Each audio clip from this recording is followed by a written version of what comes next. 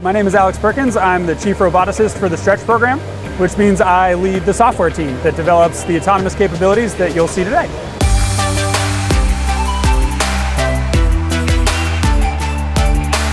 Today we're demonstrating Stretch autonomously unloading trailers, trucks, shipping containers.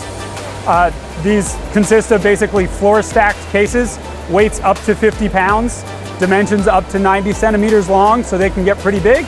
And it gets unloaded onto a conveyor that then would be ingested into the rest of the manufacturing or the logistics facility. It's basically got a perception system, an arm, a manipulator, and a mobile base, and an independent battery pack to allow it to traverse autonomously throughout a facility. This has been an exciting year for Stretch. We've deployed at multiple customer sites. We also have a bunch of exciting new features.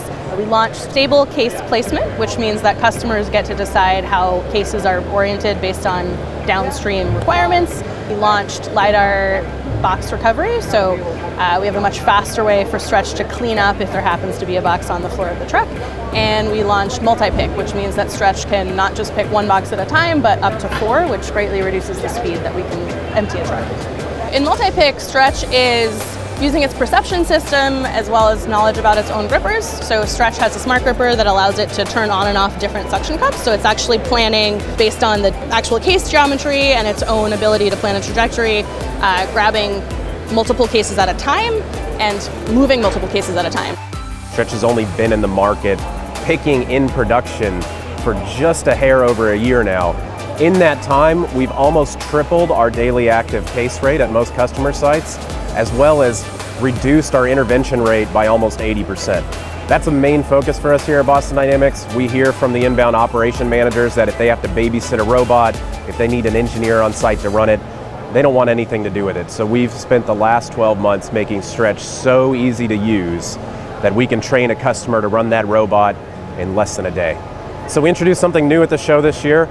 A lot of people are interested in the small operator tablet with our safety officer that's in the cage. So we've actually put interactive displays here this year that people can come up and they can see how easy it is to run Stretch, how easy it is to use.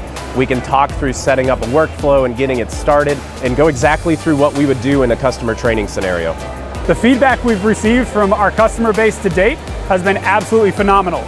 They love the fact that you can deploy a Stretch in a matter of days and have their associates running it only a couple days after that, which really empowers them to make the most of their technology. It's also providing a critical stopgap to the labor shortages that are increasingly prevalent in some of these very high physically demanding environments and some pretty brutal working conditions, especially in the southeastern sections of the United States during the summer. And the robot provides reliable, dependable throughput that allows them to shift their labor focuses further into the facility. Most of our customers are expanding at this point, so we're past the pilot stages and we're moving into full production at almost every single customer facility and beyond to new facilities, as well as launching in Europe this summer, which is super exciting for us. We have a lot of exciting developments in the work for Stretch right now.